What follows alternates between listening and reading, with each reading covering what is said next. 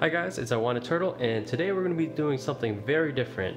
Instead of opening up packs, today we're going to be talking about what on earth is going on with the Japanese Scream promos.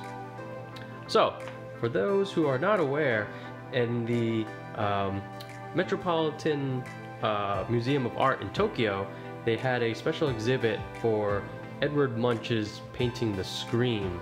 And so what Pokemon did was they had a special collaboration with them where they created these Scream cards. So for the top three, the Rowlet, Eevee, and Psyduck, all you had to do was go to a Pokemon Center, buy a couple booster packs, and you actually get one of these for free.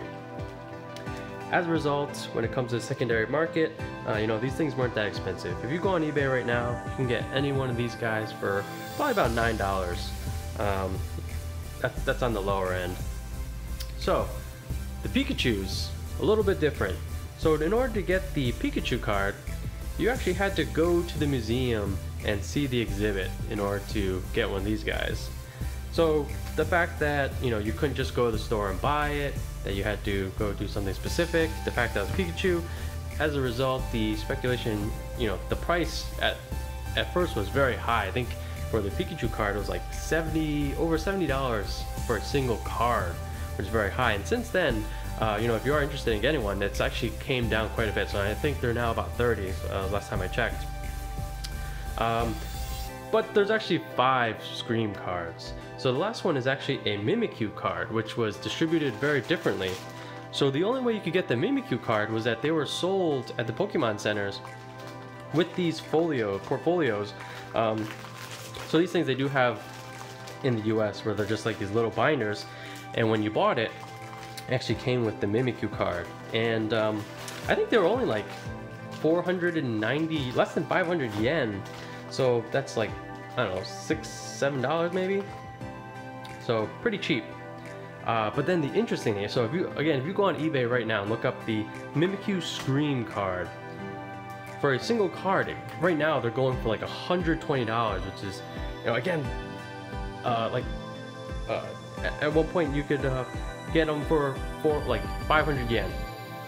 So this huge massive increase. So I'm not sure what triggered this. The only thing I can imagine is that they literally sold out of all of them and you can't get it anymore, which is what's causing this massive price hike.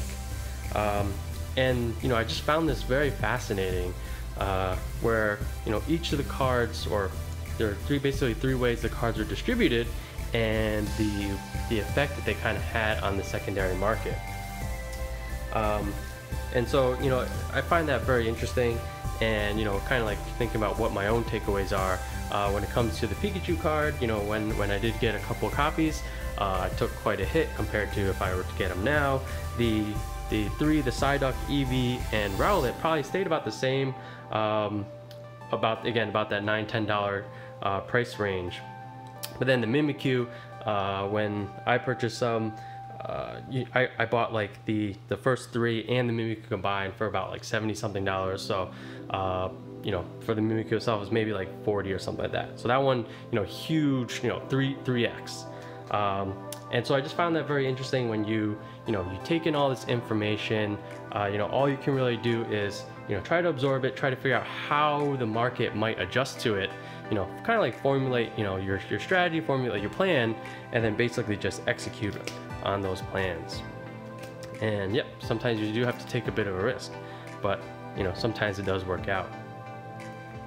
So thanks for watching, guys. A little bit of a different video, and for something I just found very interesting. And so thanks for watching, guys. Oh, by the way, almost very few of these are actually Mimikyus. Gotcha. Later.